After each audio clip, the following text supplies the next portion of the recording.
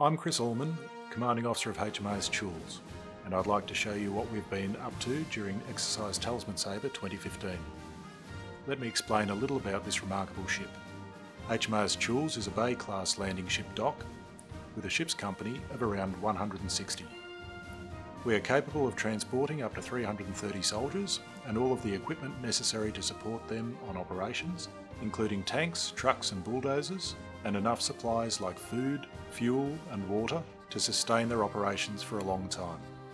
As you'll see in the video, HMAS Choules also has a large flight deck which can operate our MRH-90 helicopters and an enclosed dock in the stern capable of accommodating many different types of landing craft. We're able to support any amphibious operations that the ADF might be involved in, including military conflict, peacekeeping or humanitarian work. Right now, we are putting our skills to the test in Talisman Sabre 15 off the coast of the Northern Territory, where our primary role has been to provide amphibious support to the exercise. Our journey began at our home port in Sydney when we departed Fleet Based East and headed to Townsville to embark around 250 soldiers from 2RAR, along with the vehicles and equipment they needed to complete their mission.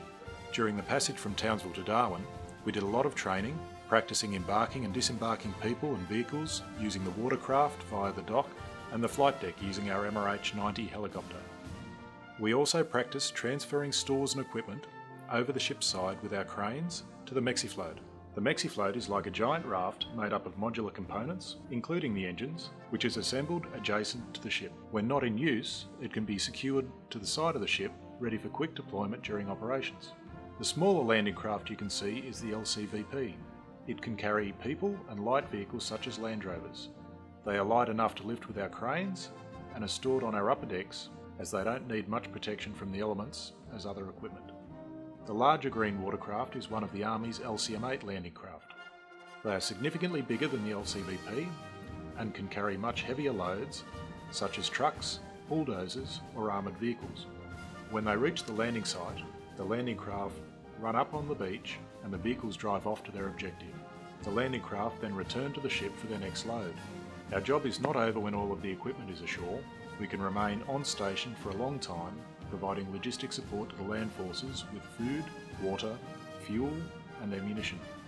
We're also able to provide command and control, communication support and have helicopter and medical facilities available in the event of emergencies. And when the land forces have finished their mission, we pick them all up again and take them home to Townsville.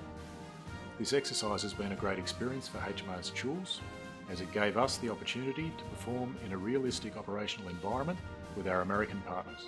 Also importantly, the amphibious skills learnt on this military exercise can be equally applied to peacekeeping and humanitarian aid missions.